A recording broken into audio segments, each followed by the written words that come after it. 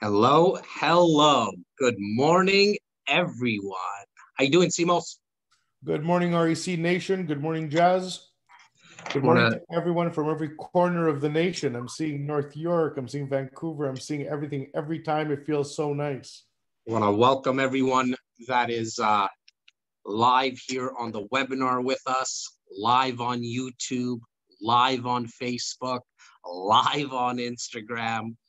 And not only do we have people, as you mentioned, Simos, from right across the nation, but we have people right across the world. And so we really want to thank everyone who's joining us and welcome also our new friends that are watching from, that signed in from the REITE Club. We have the co-founder of the REITE Club, the one and only Sarah Larbi. How you doing today, Sarah?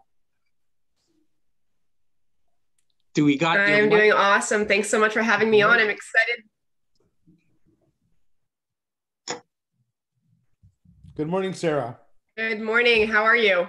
Good, good. When you go quiet, it goes really quiet. Almost like it's on you threw me up. I don't hear any static or anything of the sort. That's funny. I'm super excited to be on, guys.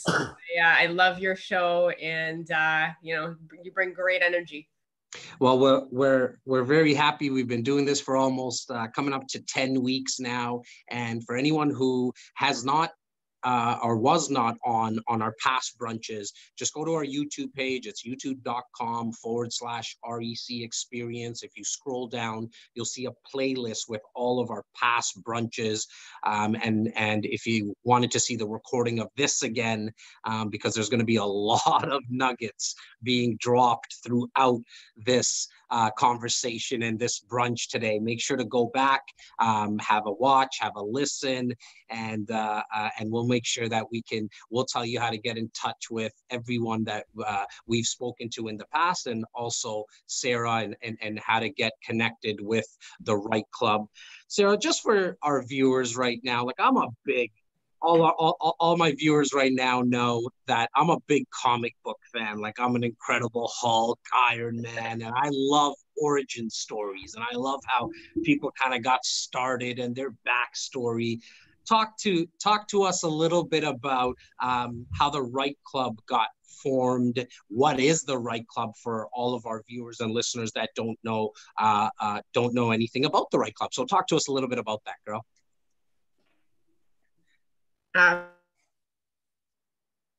REITE Club about 3.5 years ago. Daniel St. Jean, Alfonso Salemi, and back in the day, there was actually a fourth separate person that ended up moving back to Nova Scotia, and Laurel Simmons joined, Daniel's wife. But we just wanted to have a group for, education purposes that was starting to meet in Burlington. There was nothing out that way at the time, and we just really wanted to give back to the community.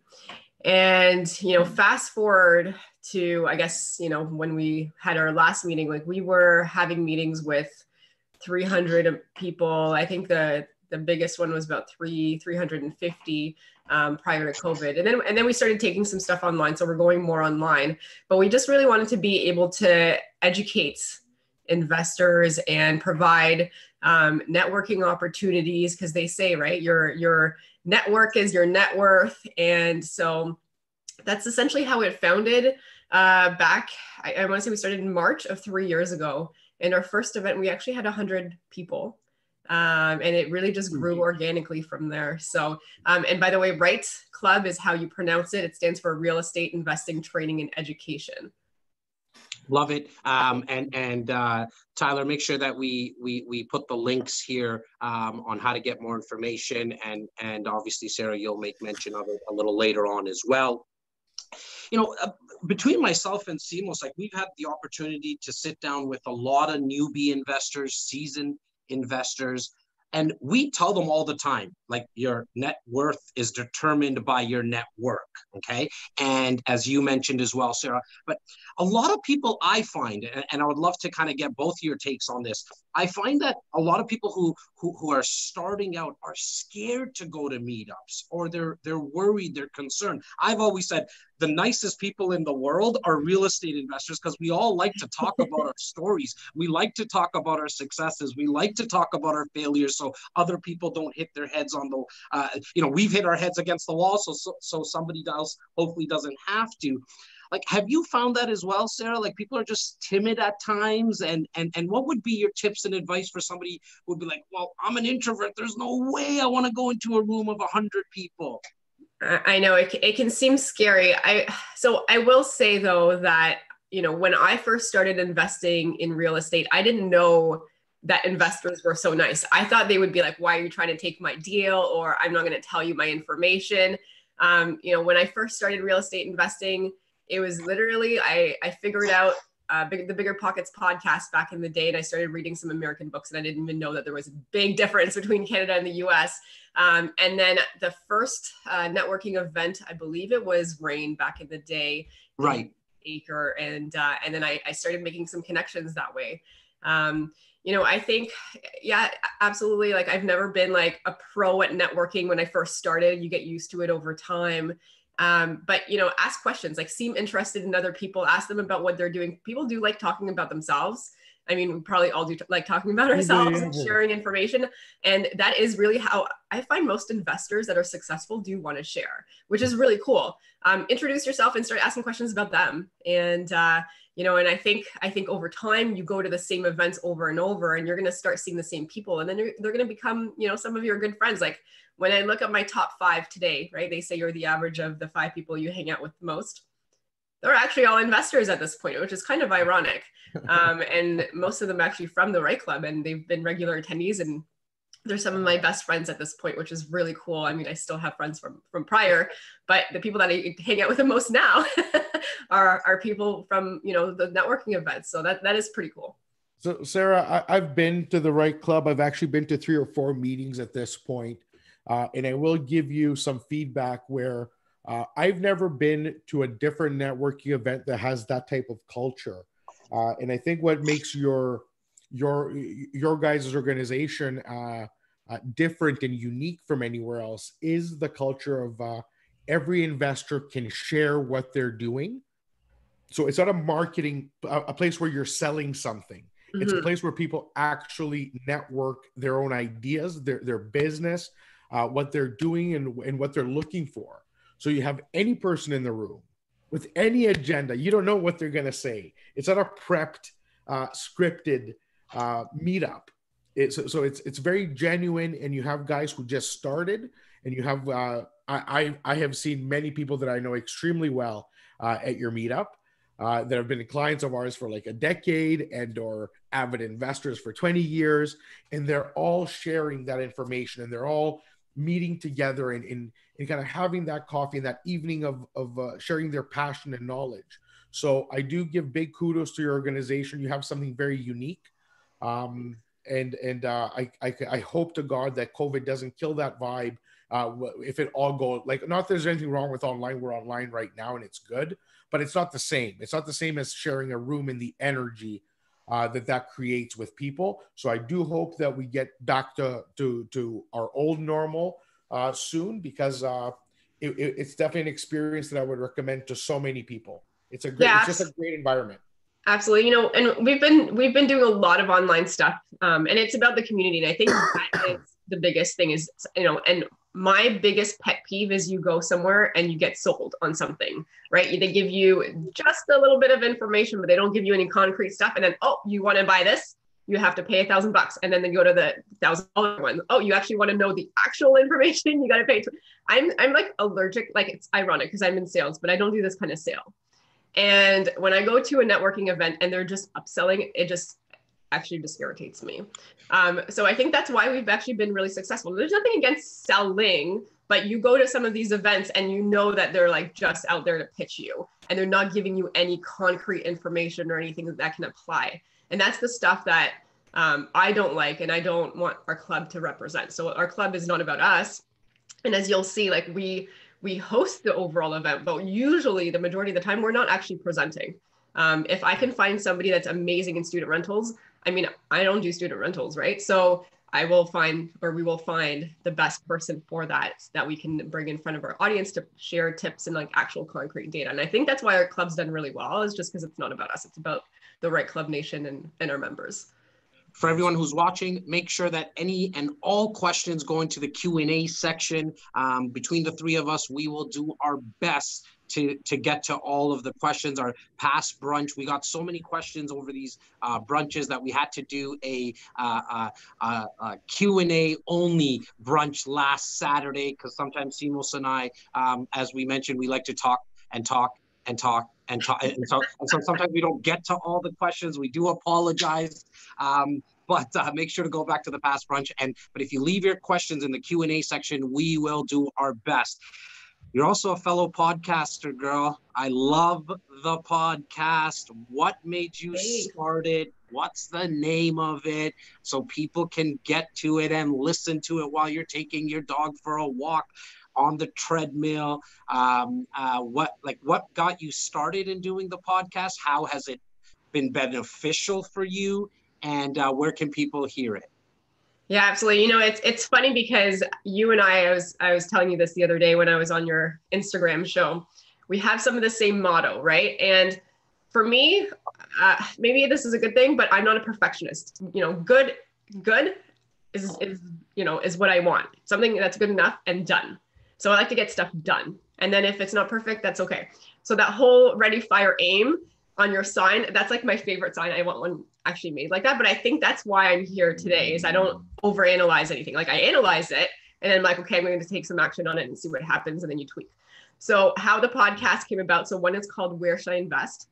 And then the other one is called the REITE Club Podcast, because we did a podcast for our club. And literally, I don't know if you guys were there at the Wealth Forum where Tony Robbins and Pitbull was there like 3 years ago, and they had this big event. And one of the breakout sessions, that was a pitch session, like the whole thing was a pitch thing, but it was, regardless, it was good networking. And we were actually supposed to be there, Jas. We had tickets. We never made it, but it was right at front in Yonge Street, right? It was at what's it called? Yeah. Metro. Yeah. Yeah, absolutely. I loved it. Like the energy was awesome, but like there wasn't a whole lot of stuff that you get from just listening in a crowd of like 10,000 people, right? But you would find ways to spend a lot of money if you wanted to. Exactly. Well, you know what? I bought this podcasting course. So there was a breakout session and the guy was talking about podcasting, and I almost actually decided to walk out of that room and go to another session, but for whatever, because I didn't know what it was about. And I'm like, oh, podcasting. And then I ended up just buying it. And then I said, okay, well, I bought the course. I'm just going to go start a podcast. And my first few were just like horrible. Like I'm scared to listen to them again because I was doing them on the phone. Like I had this like app that was like recording and I was like speaking on it. It wasn't even done properly. Anyways, that was 3 years ago. It's still not like 100% now. It's okay.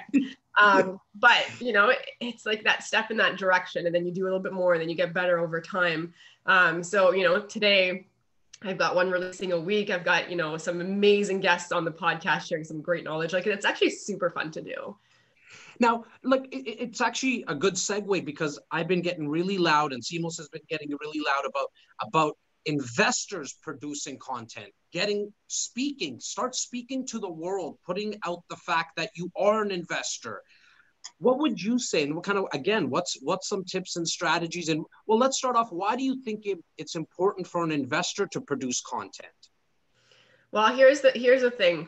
Because of the podcast, I probably get 2 emails a week for JVs, potential JVs. I think so for me, it was really important for me to build my own portfolio first, where I have 100% autonomy, where I have 100%, if I want to keep it for 30 years, if I want to refinance, if I want to sell. I think it was important to build my own portfolio for that long-term piece. But I will tell you, the podcast has brought many people from Vancouver, from the US that want to invest, and they want to have somebody that they can trust, because they're hearing me every single week, because they're seeing me on stages or at different events. They feel like, in a way, I'm not just like here one day and gone the next, right? So I think it helps build a little bit of that trust, because sometimes I'll talk to people, they're like, I feel like I know you, and like we're friends. I'm like, that's cool, But I think that's the biggest opportunity is, and if it's not a podcast, because podcasts take a long time, start posting your information, what you're doing on Instagram or social media. And sometimes you'll have people reach out to you by just asking you certain questions, and you can make connections that way. I mean, a lot of people are doing that, and you are seeing the results instantly. Like I know so many of our clients that are now sharing their stories and creating that taking those pictures in front of the new income property they just bought and following the renovations. And I'm sorry, that's going to create traction where somebody's going to be like, okay, that person's done that before. That person has experience with excavating and fixing drainage issues and evaluating opportunity. So yeah. I think it's fantastic. Yeah, absolutely. Yeah, look, I mean, go ahead, Sarah. I was just going to say, when I first started the podcast, I wasn't even thinking that far ahead. Like literally, I'm just going to take action on it and see what happens and throw a bunch of stuff. But I wasn't thinking, okay, it was going to bring me these opportunities. It was going to bring me, JV opportunities or people that want to invest their money and hold the financing as an example. And for me, it's just as important for me to find the right JV partner as them to find the right JV partner, right? It's a two-way street because it's like a marriage. I started the podcast, but at the end of the day, the reason I started the podcast is I'm like, there's not a whole lot of Canadian content back 3 years ago. And there's a whole lot of differences between the US and Canada. And that's really just why I wanted to do it. But so if it's not JVs, there could be other things that come your way just by posting things and showing that you've got, the experience that you're taking action and doing things. But I'll give a big shout out to Don. Sorry, Jas. Just for the Canadian content versus American, I'll give a huge shout out to Don Campbell, who was the trailblazer and pioneer of really putting out the message to Canadians that this stuff can be done, should be done to safeguard your future and build real wealth. His books are still an invaluable source to me and to many Canadians. So I think, again, standing on the shoulders of work done before us, of men like Don Campbell and his organization. I don't know exactly where REITE is at today. I think they've gone through many different paths. I don't think they're the same organization they used to be, for better or for worse. Like I just haven't followed it that closely. But I mean, it's still a very significant organization in the Canadian marketplace. But like that's who started that whole Canadian content. And looking back to, like, for example, what you've done, and I know what we do. I know the amount of content we put out to Canadian investors specifically. Yeah, you guys do an awesome job. You have there's sources now for the Canadian investor to go and get the help, to get the inspiration, to say that, okay, well, maybe I'm in North Manitoba, but if I make a phone call or if I shoot an email to someone's going to respond and give me legit advice on how to structure my portfolio in Manitoba. Mm-hmm. So there's greatness out there, guys. There's greatness out there. So why real estate for you, Sarah? What got you into real estate? Why did you want to start investing into real estate specifically? Because you could have, obviously chosen other types of investments, i.e. businesses, stocks, mutual funds. But what attracted you to real estate? Yeah, absolutely. And you know what? It is a funny story, but for whatever reason, I just never wanted to work 30 years in my life. I wanted to get enough wealth and find a way to live passively. But prior to that, and some people have heard this story before, but I went to TD Bank and the financial advisor asked us what our liabilities and our assets were. And we had been working our jobs for a few years. And literally I'm like, what's the asset and what's a liability? Literally you guys are further ahead than these words you're using. So I didn't even know that. So it was actually a good wake up call to be like, okay, so I'm working, but where is my money even going? And all I'm doing is spending it on stuff. And so I started Googling what an asset and the liability was. And I'm like, you know what is the best way to create wealth? And Jas, there is, businesses, there is the stock market, and then there was real estate. The business piece, again, felt like a whole full-time thing. And the investing thing, I was actually I did my LLQP license. I was a financial advisor for 3 months. And I'm like, this sucks. You were stuck behind a desk. You were stuck behind a desk. I'm sure that's not what you wanted to do. I was in sales, so I was selling like mutual funds and that kind of stuff. But I'm like, I wanted my clients to be able to take control and do their own investing, because when you put somebody into the mutual fund, like they're paying like 3.5 MER fees, like the management expense ratio fee, and I'm like, you could do better just doing it yourself. And I would have made absolutely no money the way that it was structured for me if I advised that. So I'm like, I can't do this. This is just like against all my values, and I'm, please, like, people don't be offended. It's just, I really like to teach people how to do it themselves, as much as possible, right? So that they don't need somebody else and they can create their own thing.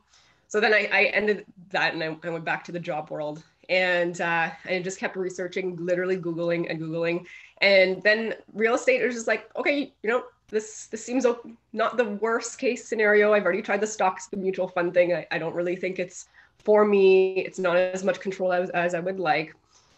And then there was convincing my spouse to go ahead and buy our first one. So that took a couple of years. So the property was in 2013. Great idea. I promise.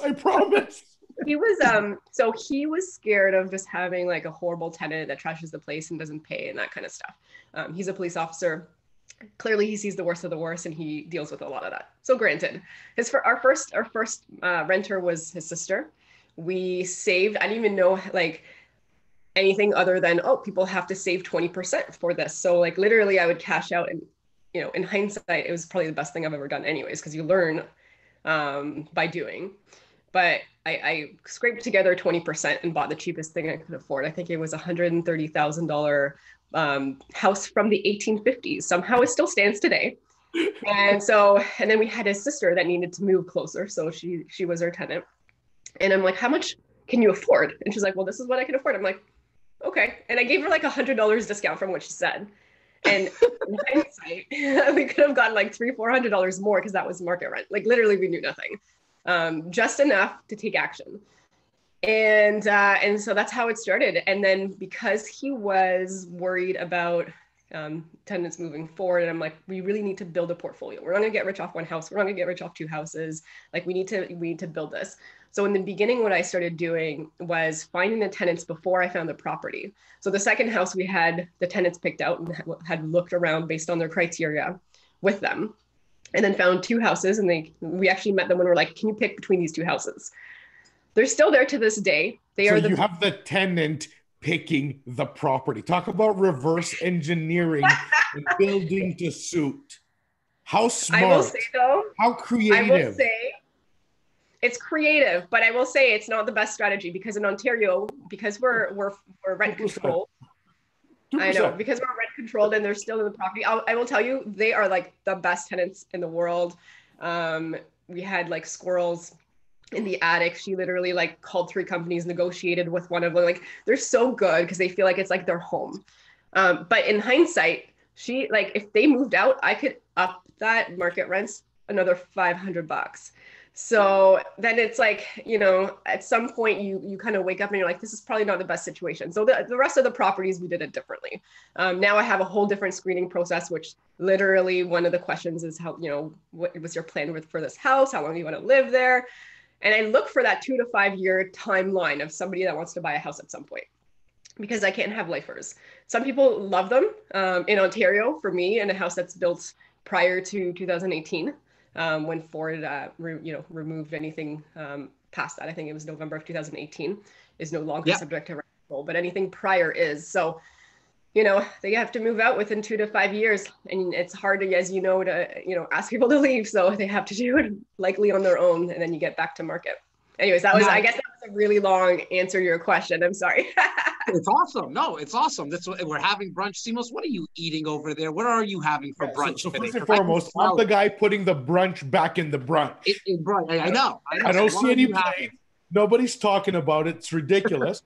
I'm having a scrambled egg, a piece of toast, strawberries, bananas, raspberries, drizzled with a little honey from the motherland. Love it. From the motherland of Greece. I love it. I love that oil. Thanks for giving me some oil in the past. Cheers. Nice. Jazzy, I want to touch on something before we move to another subject. I know you took the long route, Sarah. But I have a lot of experience with multifam and with tenants in Ontario, and with we have an eightplex downtown, right close to Ryerson University, and we got, it's a joint venture. It's ourselves and 5 other partners, and we've flipped half the building since we bought it. Mm-hmm. But in 5 years, we still have 4 original tenancies. The rents have literally gone up 140% in the downtown C1 sector. This is just outside of C1. It's in just under Moss Park. But I'm telling you, it's not an easy business. You do need the flip if you want to make the numbers work. Yeah. There are many strategies that we can take. I want today to really focus on something you mentioned before. So I think we can easily, the REC can easily share those flip tenant strategies without Sarah here. With Sarah here, I really want you to go down some of the financing, because you said earlier, oh, I always thought I needed 20% to get an investment property. That is still the number one delusion in our audience. And we've said it 100 times, but I want you to use your words to explain, how does financing break down? How does one not use 20% to get an investment property? And I want you to go down your mindset and your train of your strategy. How do you do it? What do you do? Yeah, well, I'll tell you how I got to 10 properties, 12 units. Yes. Basically, myself without any JVs. After the first one, the second one we did kind of similar, and then we realized that there's a way to use equity in a property. And when you can use the equity in the property, you're technically using the bank's money at their own game. So let's just say you've got a $50,000 line of credit that you can pull out of a property. Well, that could be your down payment for the next one. So that's essentially what we've been able to do. And then over time, things got a little bit, so this was in 2015 that we started realizing that you could reuse the equity and you can refinance, because there is such a thing. And I'll tell you that, this is why you work with a mortgage broker. The banks aren't going to come to you and say, this might be your better strategy. They don't know, like they probably make 40, 50 grand. And I remember talking to that financial advisor 3-4 years later, and she's like, I love what you're doing. I'd love to hear more about how, they're asking me for advice. It's kind of weird. So work with a mortgage broker that has their own portfolio and that's able to help people scale up. Because I'll tell you, the financing piece, lender to lender, is very, very different. You have to start with the right ones, or you get capped very, very soon.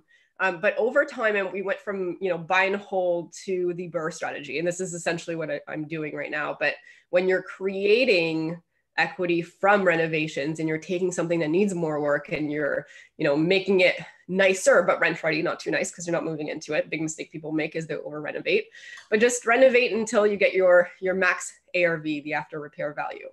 And essentially, Sorry, can you repeat that? Just the last sentence. Renovate until you get to your max after repair value. Do not over renovate. Number one mistake people make when they are doing the BRRRR strategy. You do not want to have after repair value. Why is that so important? That number. That number is going to be how you're going to get your money out. So if you're going to be, and you work it backwards, right? So if you see a piece of property, let's just say it's 300 grand, and you look at the ones in the area that are actually finished and they're 400 grand. Well, it doesn't make sense to put $100,000 rental if you're only going to be able to get to the 400. So 300 plus 100, you're not making any profit in that. It's just your money that you're using. But if you buy it for 250 and maybe there's a, $30,000 reno and you're going to be up at 450, then you're going to be able to refinance. So the lenders will refinance 80% loan to value.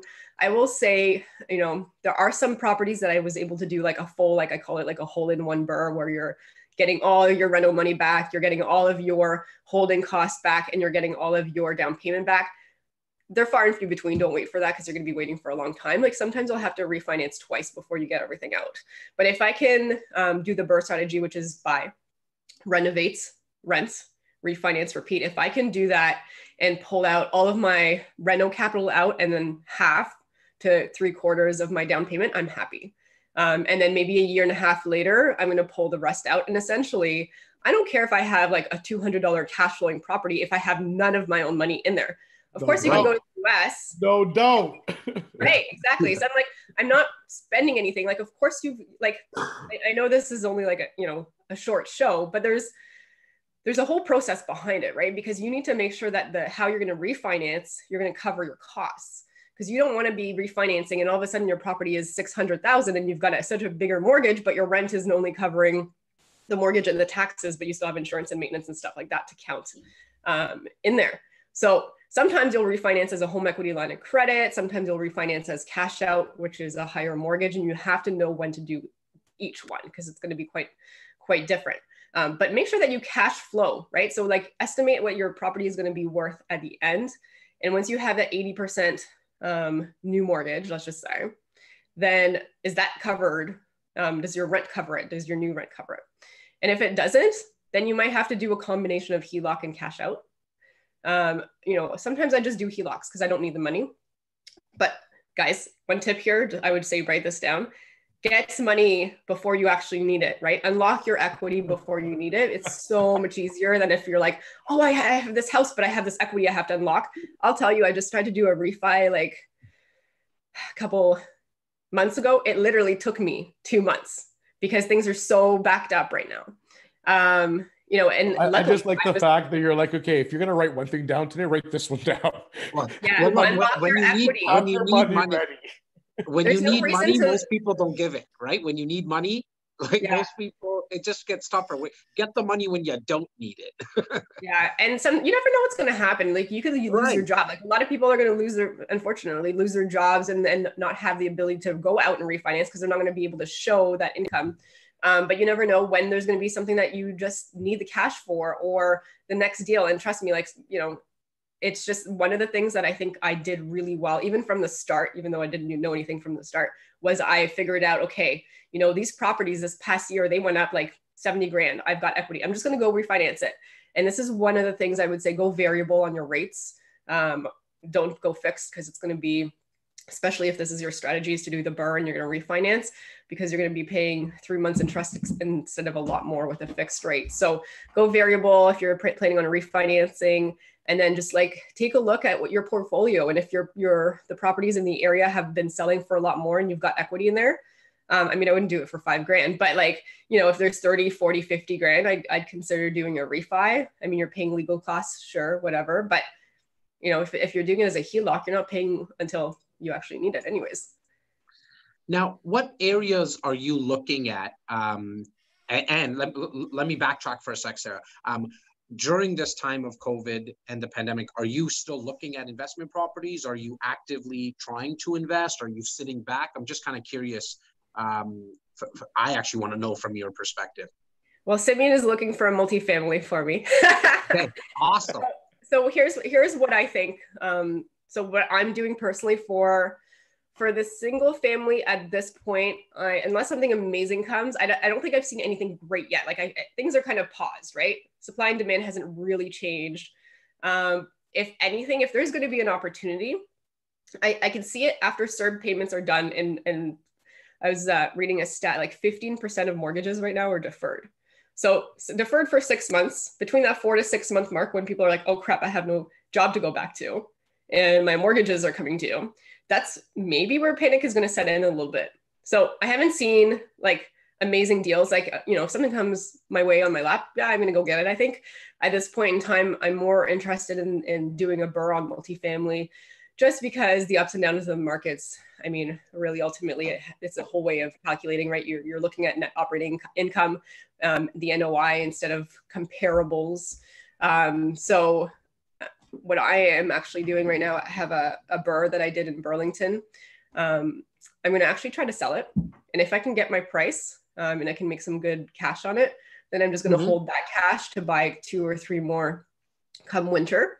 But I still am interested in that multifamily piece right now. So I would say, plan for a downturn, but also don't miss out the opportunity. So it's important for me to be taking risk while being comfortable, if that makes sense.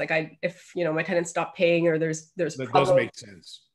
Yeah. Cautiously optimistic. I love it. I love it. You're cautiously optimistic. And what areas would you only invest in like in your backyard? Are you okay to go out further?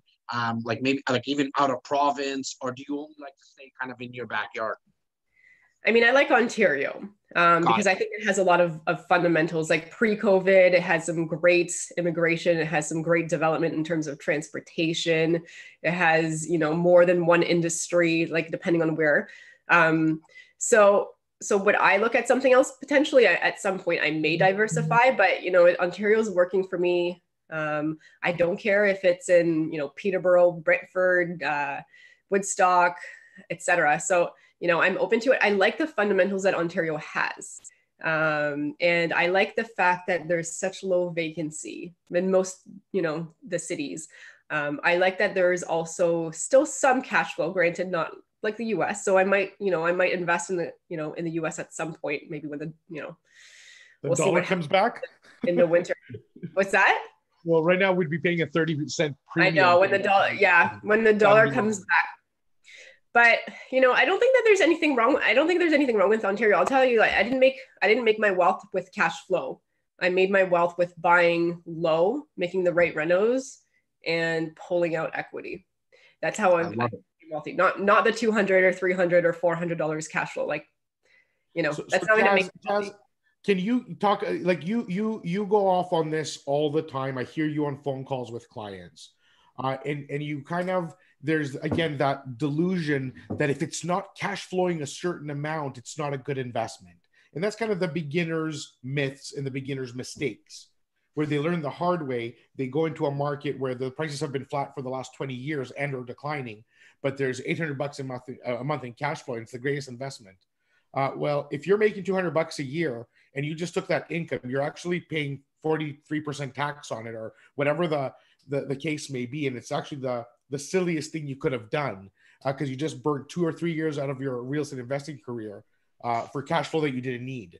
Jazzy, can you go down just that 2-3 minute stretch that you do talking about equity investing versus cash flow investing? Well, look, there's more ways to win in real estate than just cash flow. We like to talk about kind of the 5 ways that you win. Cash flow is one of them. But we're looking essentially for, and Sarah mentioned it, make sure that your rental income covers your expenses, okay? And you want to work in the mortgage payment, your property tax, the maintenance fees if it's a condo. You also want to obviously look at repairs and maintenance and vacancy. So make sure that that's important. People forget that, right? People forget all that, right? It's not, and I mean, I think even though it's, you know, if it's a home, it's $100, $150 a month, and for a condo, it's like $25 a month. There's insurance as well. Let's get that covered as well. You can find a lot of investment properties that the rental income covers your expenses. But I feel like everyone forgets the other ways you win. You win with passive appreciation / market appreciation. You win, like my favorite, because it's just a black and white number once you invest, is the principal pay down, the mortgage pay down, because that's not happening by me. That's someone else is paying that down for us, right? I love that. That's my favorite too, because here's the thing is the appreciation, there's going to be ups and downs. If you hold for the long term, in 5 to 10 years, you'll be way ahead. But in the, like, if it's like a 1 year or two thing too, I mean, we might see a drop. Right. And you know what? I don't care, because I get the mortgage pay down and I get the cash flow. But the mortgage pay down, like, let's just say you invested 50 grand because that's what you put in as the down payment, and you got 5 to 6% on your money. That's essentially what you're getting just on mortgage pay down. That's 5 to 6% on your money. And now if you're using the HELOC for that 50 grand, you're actually infinity in terms of your rate of return. Because it's not your money. Exactly. It's not your money. On the same token, I just want to remind something, because I used it the other night. I was doing an investor interview in the intake for a new investor. And I said, oh, okay, like, your name is this, you do this for a living, etc. I said, let's talk a little bit about your capital. How well capitalized are you? What are you looking at putting into the market? Well, he goes, I have about $700K. I said, well, okay, that's a lot of money. You have $700K in your account? And he goes, no, I have a HELOC for $700K. Oh, so first and foremost, your HELOC is not your money. You have access to capital, but it's not your money. If you take that HELOC, you borrowed that money. Just like it's a tremendous incentive to say that my return is infinity because I use other people's money, you're also paying interest on that money. You have to be much more diligent when you're using that money versus your own, because if you lose that money, that has to be paid back. If you lose your money, you've made a mistake and learned a lesson. But the lesson would hurt far more if you had to pay it back and you worked 25 years to pay off your mortgage and you just got into it now. So I just want to remind people to be cautiously optimistic and always remember the fundamentals. Your money is your money. Access to money is access to money, and borrowing is borrowing. Yeah. And always remember those very clean lines. And I think accordingly. The other one that's big that people forget, and just to kind of close off the other ways you have the active appreciation where you can actually go in, that built-in equity go in as Sarah does it. You know, she does this very, very well within the BRRRR strategy, is going in and fixing up and renovating the property. But the other one that I just know most investors that are listening right now live, right across all the platforms, and people that are listening to the recording right now, is the tax advantages. So when I look at investing in real estate, I look at it as a vehicle for me to create wealth. And within wealth creation is tax strategies. What can I take advantage of? And Simos talked about paying interest, for example, on that home equity line of credit, but then there's tax write-offs I can take advantage of. There's, if I'm looking at getting $1,000 a month cash flow, well, on the other side, well, I'm going to pay tax on that as well. So you got to make sure you balance it out. Look at the whole pie, not just the crust, not just the bottom of the pie. Like, you got to look at the whole pie and see, where am I winning, where am I losing, and then you can kind of determine if real estate investing is for you, because as Sarah mentioned, the market is going to do this, guys. It's going to go up and down, upwards. But when it goes down, if you lose sleep, and if you're that person that's going to lose sleep, my advice to you, after doing this for 15 years with thousands of clients, and I think the two with me would attest to this, don't do it. Like, don't invest. If you're going to lose sleep, it's going to cause problems internally in the head, externally with family members, and so on and so forth, unless you're like Sarah and you can twist your husband's arm and get him to understand, and now he's obviously loving the fact that you're investing into real estate. But if you're scared, look, and just don't do it, because I think real investors, they understand that when the values go down, you might want to go buy because it's on sale. When values go up, great, I can refinance and pull out some money from the bank and start investing with that. There's going to be so much wealth created by this downturn. I think we're going to have a downturn. That's just my prediction. I don't know how long, I don't know how much, but wealth is really created by taking advantage of these opportunities that are going to be coming. So that's why, I specifically think it's going to be after CERB is done and after the mortgage deferrals come back due. The other thing though, Jazzy, I just want to mention is when you borrow your HELOC, and that's 50 grand or 70 grand or 100 grand or whatever it is, make sure that you factor in the cost of that payment into your next property that you're using it for that still cash flows. That's true. Because if it's going to still cost you $500, it kind of defeats the purpose, right? Yes, I totally agree. Now, I do sometimes, and I think Simos was making reference to that as well, because I was speaking to a client yesterday, and I was telling a story back in 2010. I bought my first place, and I was about $100 negative on it, okay, when I rented it out. But 4 years later, I refinanced it, okay? 3 years later, I refinanced it. So I put in approximately $4,000 in that 3 years, but I refinanced it and pulled out $80,000. Yeah. So let's just, for round numbers, that's totally worth it. And when your tenants move out and you can jack up the rents, you know, and that's exactly actually where cash flow grows. Because so like sometimes I've started with like $200 cash flow, and then the tenants leave and I up it $400. I'm like, sweet. That's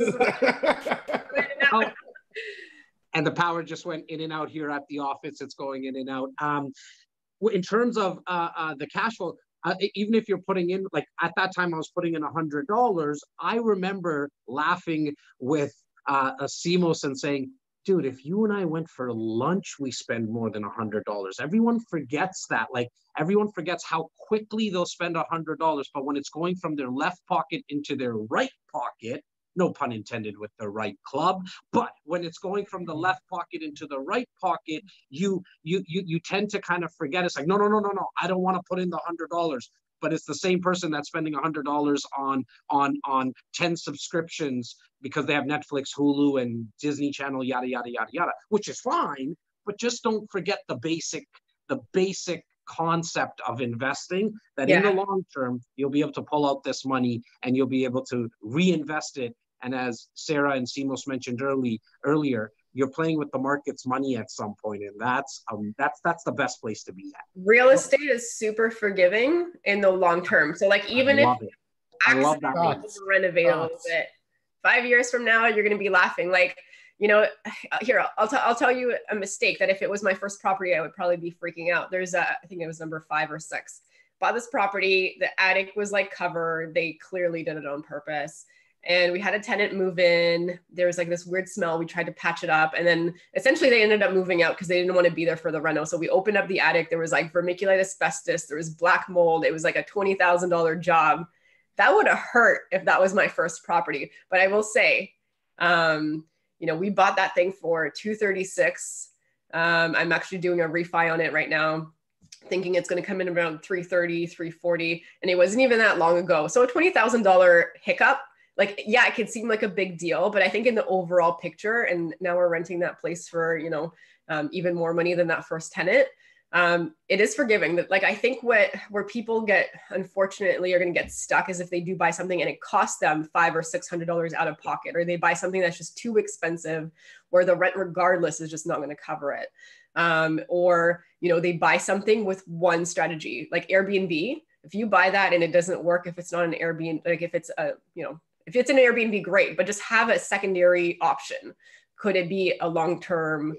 Sarah, like especially the topic of Airbnb is so sensitive to me. You can go back to my Facebook feed 2 years ago.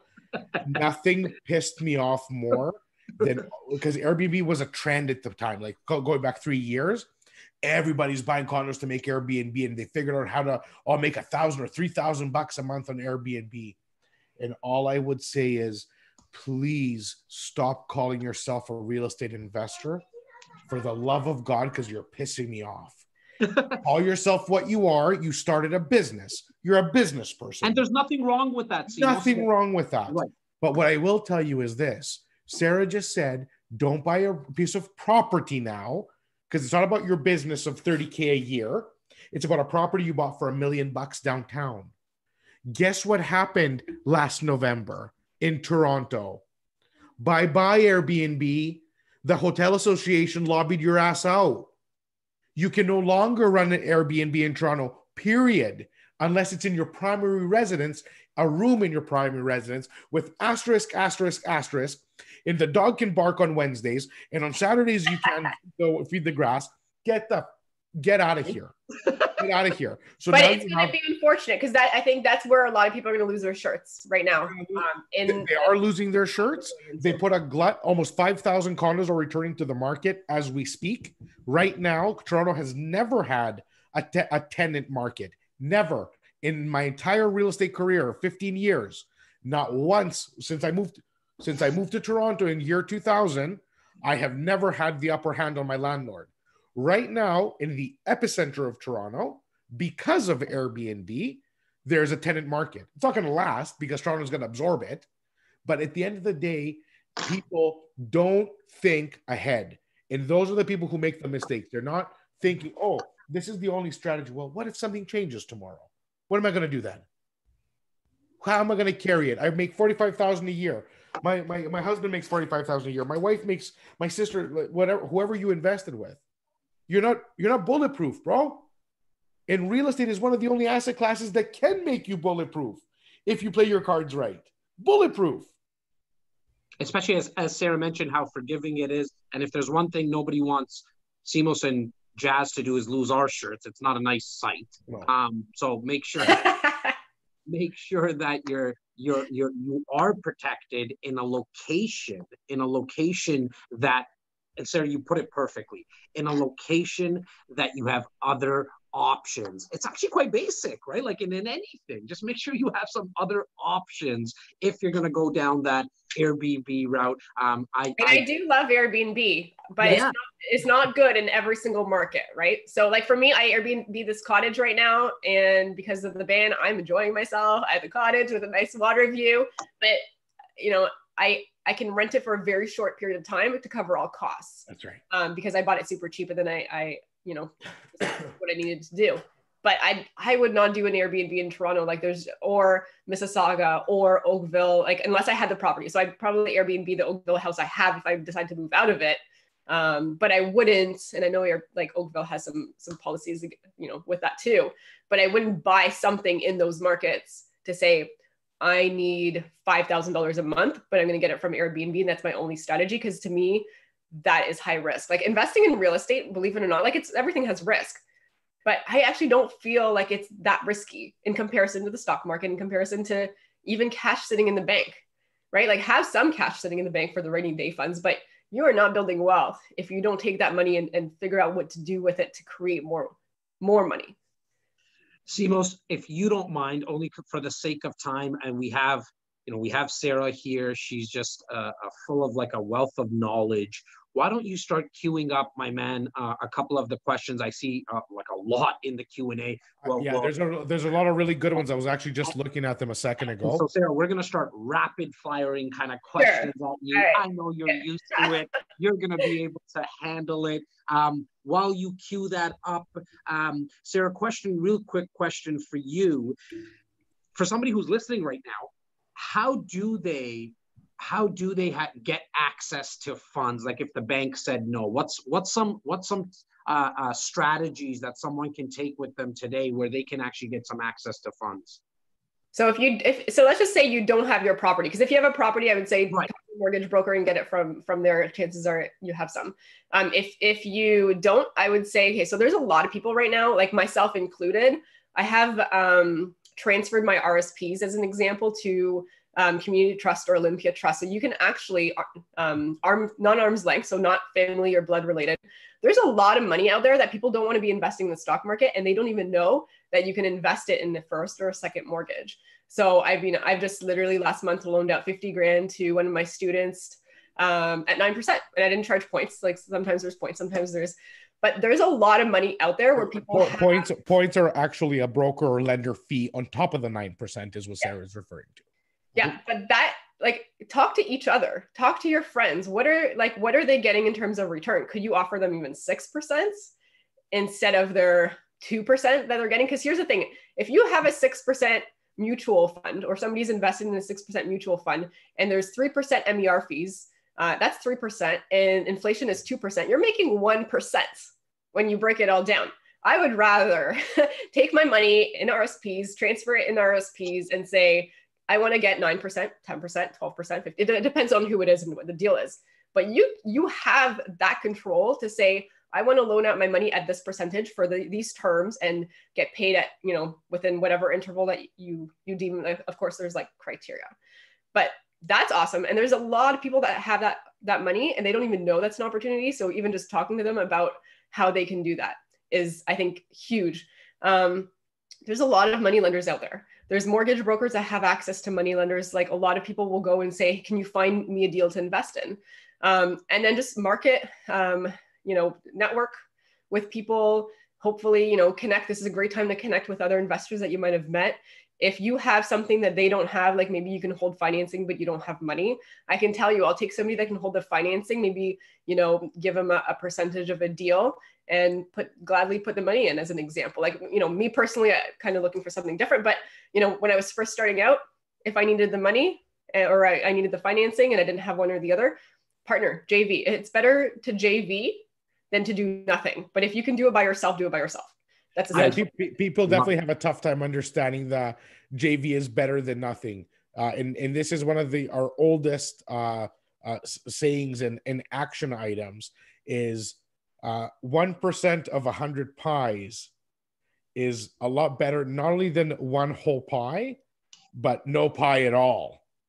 So getting those small pieces and them being diversified with different partners, not only are you going to grow because you have a piece in a rod in the fire, you're actually going to meet more people, see more opportunity, and have the opportunity to do more deals.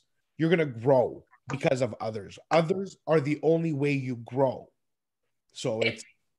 I was going to say, and if you have built the experience being the JV, the money partner, the financing partner, you have experience. Now you can take your experience and you can go to somebody that's brand new and be like, look what I've done.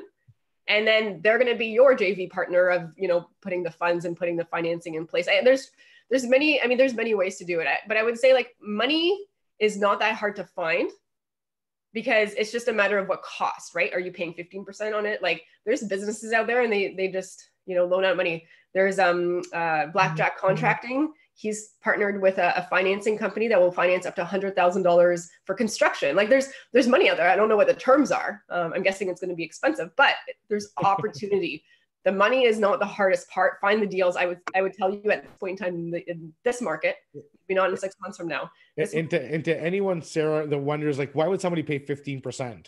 The reason somebody would pay 15% to someone, and it makes a whole lot of sense, is what if you located an opportunity that has a whole lot of meat on the bone, meaning that a property that should have been sold for $350, you picked up for $250. Well, now you have a lot of meat on the bone. There's a lot of baked in equity that you can bring in money at 15% instead of using your own money, right? So yeah. Notice how much there's a market. You ever notice how much we talk about food on these things? Just like it's okay. I will say about food. I want to talk about food for a second. Okay, the best thing I'm doing right now, because I'm at the cottage, so my chef isn't coming every single week like she was in Oakville. I found this amazing catering company, and like you guys could probably look into this. And they bring you trays of food for the week, and it's like a fraction of the cost. I don't have to go to the grocery store. I don't have to prepare anything.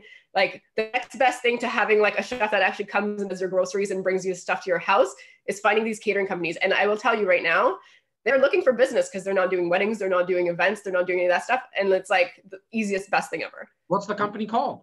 Well, this one's in Peterborough, so it just depends on where you guys are. Got it. Actually, our find a catering company, guarantee you're gonna.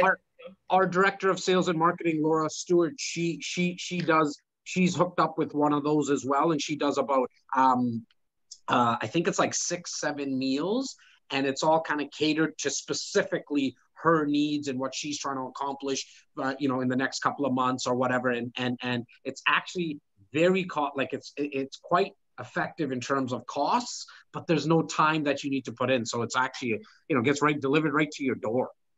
It's the best thing ever. And you know what? We need to support local because at the end of the day, we need to be more, in my opinion, right? I don't want to preach, but yeah. I'm going to be more conscious about where I'm buying my stuff from and who I'm supporting because of, like we have to make sure like Canada is based on small businesses. We just have to support each other. And I know it's like crazy times and this and that, but I'm going to think twice before buying something that comes from China. That's for sure. I love that. Simos, let's go, my man. Let's throw some rapid fire questions. Yeah. So there's a lot of really good questions, guys. So when we say rapid fire, Jazzy, this goes for you. Sarah, this goes for you. No tangents. Answer the question. Simos, can you look at yourself in the mirror and say, Simos, this goes for you as well? I'm the one asking the question, so I don't have to be included in this. I'm the worst guy, but that's why you have me asking the question. Oh, we bring in Bobby. Bring in Bobby. No. Let's keep it close. If you ask me a question, I'm going to be the culprit. Go. All right, go. Ready, fire, aim, go. Ready, fire, aim. Is the REITE Club a full-time business for your team, Sarah? No, we have hired. I am a master delegator.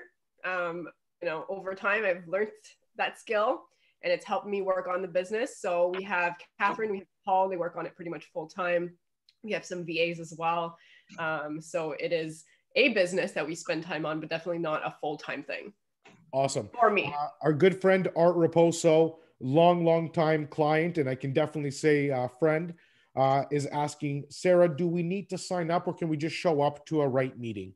If you go to the REITEclub.com, there are webinars. You can sign up for those. That's what we're doing online right now. I think the next one is on Wednesday. That one is not as real estate specific, but it's all about mindset and that kind of stuff. So that's going to be good. If you go to the calendars page, then you'll be able to just register and then you'll get the link. And usually they're on Wednesdays at 7. Awesome. Tyler Walburn, who's our guy, he's our director of concierge, and he just copied and pasted in a question probably from the chat. This goes well to both of you guys. Can both pipe in. It's a good one. I want to refinance the new property I bought with a hard money lender. The banks and mortgage brokers have said no to me because it's an Airbnb, and they all want a long-term rental. So they're not looking to finance your business, my friend, and they're looking for you to put rental stock into the marketplace. So that's why they're saying no to you. I tried to rent it as an executive rental because he's looking for higher cash flow, obviously, but I didn't get anybody. What will you suggest? So this guy clearly needs a solution. What can we tell this gentleman or this lady to do? Because we don't know who this is. That's a really good question. Do you want me to take this, Jas, or do you want to? Sarah. Go, Sarah. Go. Okay, so lenders. My guys hear me speak all the time. They want to hear me. Trust me. You got a way better voice. This is a great question. Well, you can add anything that you want afterwards, but I will say you're right. Lenders do not like Airbnb income. They will not count it. So what some lenders will do is they'll look at like what the average like regular full-term tenant would pay for.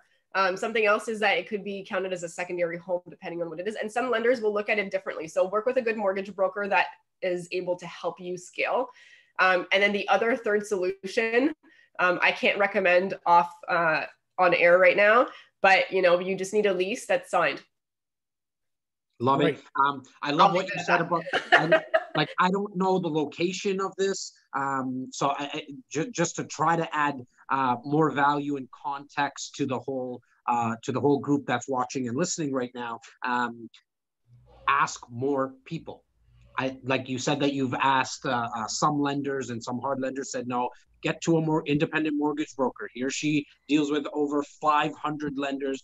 You've just heard some no's. You will get a yes. It's just a matter of asking, and you might need to pay a little bit more. I'm just going to add one sentence, only because this could be a bloodbath. It is a serious question.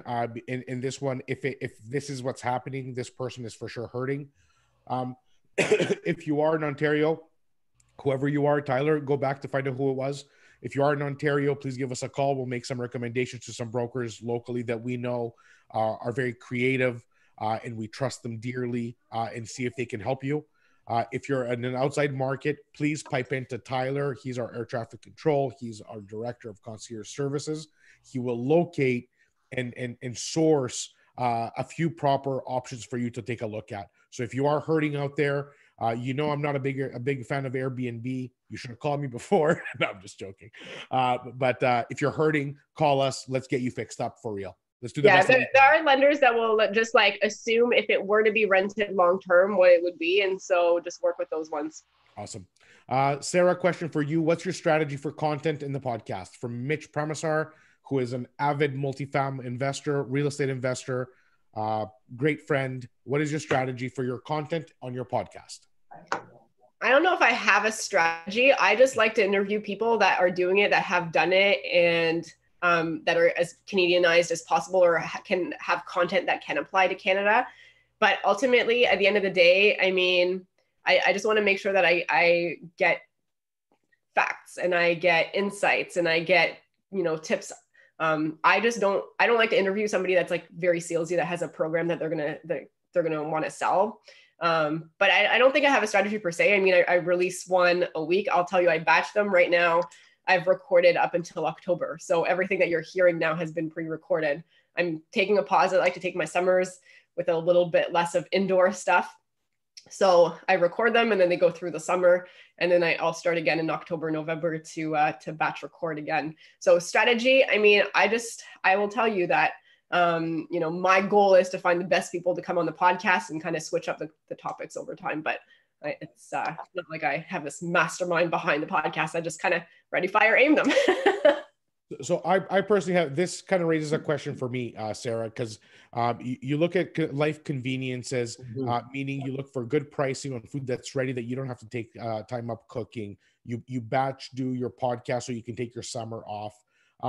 You're an investor, you're an entrepreneur, and you're a woman in leadership, which means a lot to me. I respect that very much, because there is many very strong women around me in our business and around us. I just adore it, and I find it fantastic. What drives you? Like, are you looking for balance? And what is it you enjoy? You enjoy some clean time off? Like, how do you live your life? What's your so a lot of people don't know this. I actually still work full time. I was about to leave in April. I absolutely love my job. I love my boss. He bought like 6 or 7 of his own properties because totally bought into the real estate game as well. So I have the best team. I have the best boss. His wife was really sick. She passed away. I wasn't going to leave until then.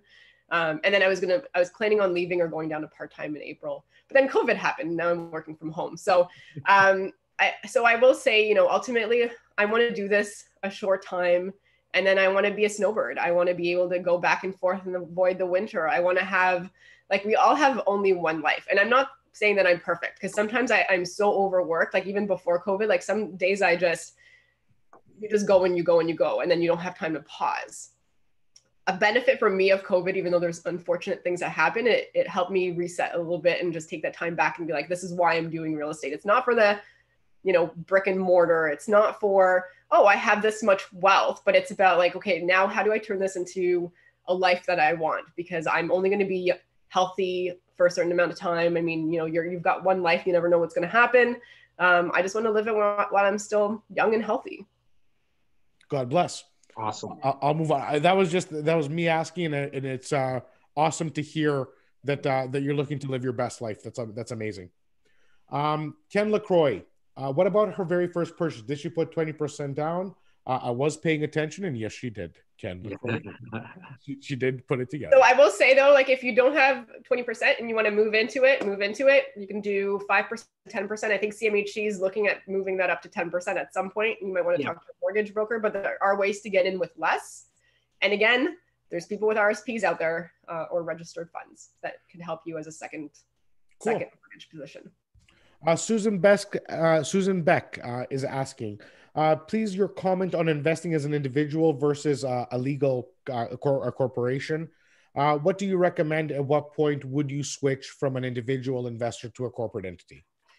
In Canada, it's not a one size fits all. Usually when you start, you're probably going to have in your own names, but you're going to want to talk to your mortgage broker, your accountant, and your lawyer and realize and figure out what the reasons are for not doing it.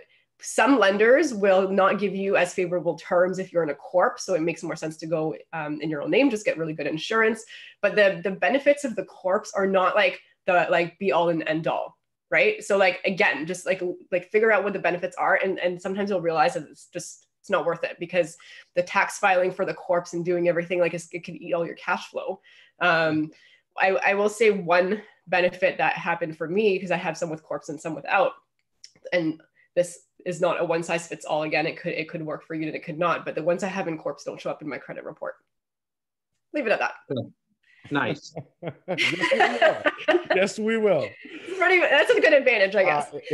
Let me say this, guys. For creative deals and creative financing, again, networking is the only way that you're ever going to get real conversations and methods that people are doing that may or may not be something that they're comfortable in sharing in front of a recorded audio an audience, but they may be very comfortable in telling you in person.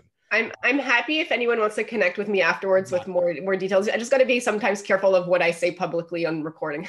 Look, there's always loopholes to things, and every situation is different, and so just make sure that you reach out to us, reach out to Sarah, reach out to everyone that we bring on brunches, and you'll know that again there's loopholes, but it's not a one size fits all.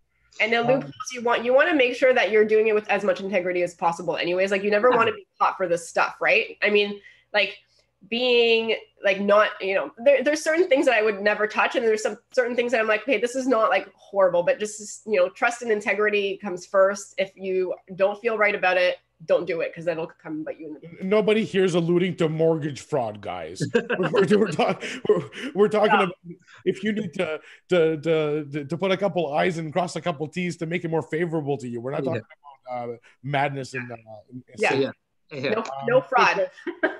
Quick question from Johnny Lombardo. Do I go with a 25-year or 30-year or more? Like 30-year amortization obviously is for better cash flow, or should I be sticking to 25-year, Sarah? 30. Every time, Always. matter What? Because it's gonna hurt your debt to income. It's gonna hurt everything, the bigger payments that you have. So at some point you can pay it off faster. You don't necessarily have to just pay it off at year 30, but it's going to be in your best interest for so many reasons. I know we don't have a whole lot of time, but just do 30 years, 20% down. Don't put more than 20% down if you don't need to. Good for you. Love it. Mitch Premisar, Mitch, man, how many questions, bro? Hey, we brought in Mitch live. Mitch is taking over the Q&A. We brought him in live, and now he's caught the bug. Yeah, he's got the bug. Shout out to Mitch. All right. What happens when you have to unlock equity as a second or third mortgage at a higher rate? I wouldn't do a third mortgage. I would do a first. The property? If at that point, if you need third mortgage on a property, is it at some point in the day that you just say, maybe it's time to get rid of this one? Yeah, likely. I'd have to know more about the situation. I can't really give an answer without knowing more, but third mortgages are just so expensive. I wouldn't do it. All right. Sarah, are you going with the short-term mortgages? Okay, so when you're doing your refis for your BRRRRs, what kind of term are you picking? Are you picking a 2-year, 3-year, 5-year? What are you doing? I will usually hold them for, so basically a 5-year term, as long as you're not going to sell it, you might as well do 5 years, or you can play around with it. I usually do 5 years, and I'll do closed, and I'll do variable. Nice. 99% of the time. Excellent. Thank you. Jas, do you have a comment for that? Is there a favorite strategy that you do? No, I like going variable. You look at the time in terms of the last 15 years. Variable has always kind of won out compared to fixed in terms of term in years. I actually even look at 10 years sometimes. Last year there was like a 10-year closed, even a closed rate at I think we were getting it at like 2.8% or 2.9%. 10-year fixed.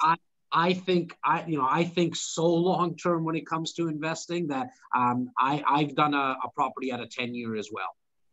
Yeah, and when you've got the mortgage, just keep in mind there's variable and fixed, that's one thing, and then there's open and closed, that's another thing, right? And then you can have a combination of all of those. I usually don't do open because the rates, that means that you can pay it back at any time. The banks are going to charge you more, so I'll do closed. That means I'm going to keep the property for that amount of years. But variable, you can refinance at any time. Fixed, just essentially you're not going to, or it's going to cost you more money. Awesome. That's a great answer, guys. Thank you for sharing. Can you explain the less than 20% down? Do you work with multiple realtors on one team? I'm just trying to see if I can combine. Mm-hmm. Let's get a couple of more. Here's one. We've kept Sarah indoors a long time right now. So let's get to a couple of. Here, I'll show you guys. I don't know if you can see my view. Can you see my view out here? Yeah. Oh my God, look at that. It's good. So she's not suffering too bad. She's not suffering. This is around your process and your team, like building your actual the people around you for investing. So Mitch was saying, do you work with one realtor or multiple realtors? And Candice is saying, how did you build your team? What was the process like? Who are the key players on your investing team? Realtors have to be local because I will not get the same team. Okay, so the easiest way to build your team, I mean, I've done it over time and I've learned it the hard way because I wish I had somebody to help me in the beginning. The easiest way to build your team, I'll tell you, is just find a realtor that is an investor in the area that you're interested in and use their team. And then you can upgrade it over time. That is the easiest, best way to do it. So here's the thing is Simeon, you're awesome. But I wouldn't use you if I needed to go and find something in Timmins because you probably don't know that market, as an example. Just saying.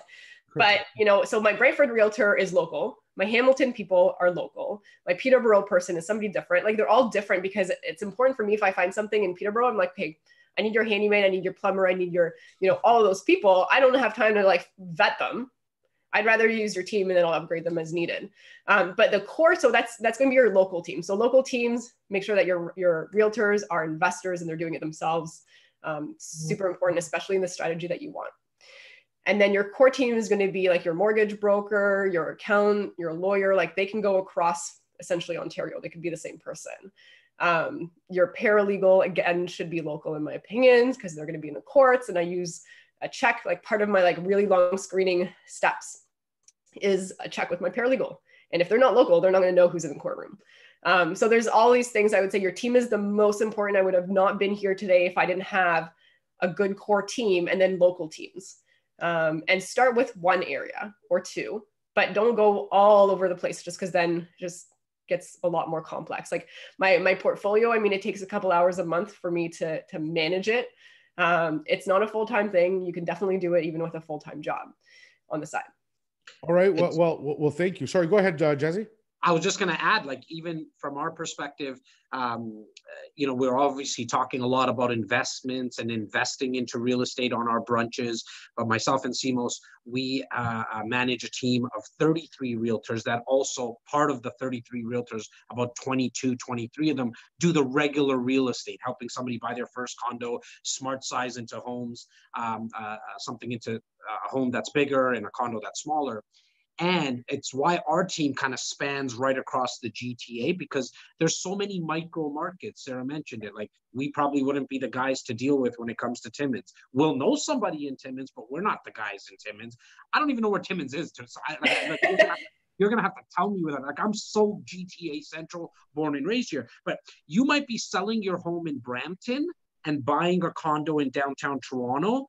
And within our team structure, it might be two different realtors, because our Brampton, we have an expert in Brampton homes, and then we have an expert in downtown condos. Two totally different markets, right. The supply and demand, how you sell, it's everything. So different. So I love the fact, Sarah, that you mentioned about making sure that not only do you stay local, that the realtor is investment savvy. Yeah. Because you want them to run the numbers before they send you. Like, what I hate is people that send me crappy properties. I'm like, you didn't even run the numbers. Like, there's no opportunity. So, I'm wasting my time looking at you. Okay, guys. Right before I have one last question. It's from a good friend. But before I get to that very last question, I have a huge important announcement. Everybody that's on this brunch this morning, next brunch almost certainly is going to include a really hot release in the 416. It's going to be a pre-con opportunity in the 416 at under $1,000 a foot. I've been working on this for over 2 months. It's finally coming to fruition. The developer got their Terrion number. Their zoning is in place. Everything is done on the checklist. So the only reason I can't say anything about it is just in case there's any last flinches. And just to add to that, Simos, that's the project that, we get about 50 projects at our table every single year. We only get allowed about 10 to 12. And this is the one that we've been waiting for. In fact, we've pushed away other projects that have come down, down in our funnel, to make sure that this is the one that we want to release. That's right. I'm glad that you brought that up, because I'm very. So if anybody is kind of trying to make a comparison, think from last year opportunity, think Tretti, think Nordic, think Lynx, stuff that you bought that has already made over $100 a foot, meaning like you're on track to do 30, 40 points a year. It's that type of inventory. I am negotiating to get a minimum of 20 to 30 units. I'm trying. Even if I end up at 15, that's a lot of opportunity for our audience. So guys, stay tuned on that. And now I'm going to the last question. And this is specifically a question to Sarah. There's no weaseling out of this one. The question is by Justin Conacow from London, Ontario. JK. How? He misspelled it. Justin, bro, go back to school. Who is the best looking panel on Zoom right now? It's herself. Just joking. It doesn't have to be between us. It's us. He's saying who's the best looking panel on Zoom right now, and it's this one right here. Sarah, I want to thank everyone who joined us today. Thank you so much on all the platforms. Sarah, to you, just a huge thanks for everything that you do. Not only for joining us today, you put out a lot of content. You put it out for free. It's one of my favorite things to watch, is you just being you. And so thank you for that. Can you please leave our listeners with one tip? It can come from a mindset perspective. It can come from a strategic, like right from in the micro of investing into real estate. But please leave our guests on Brunch with REC with one tip and or strategy. Yeah, one tip is hard, but I will try to, give you one for today is we're in a time right now that we're kind of stuck inside.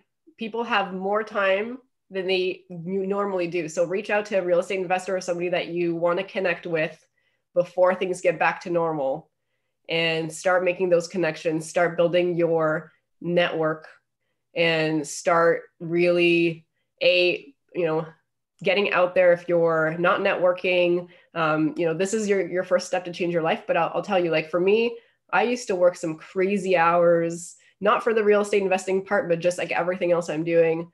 And I have a little bit more time now.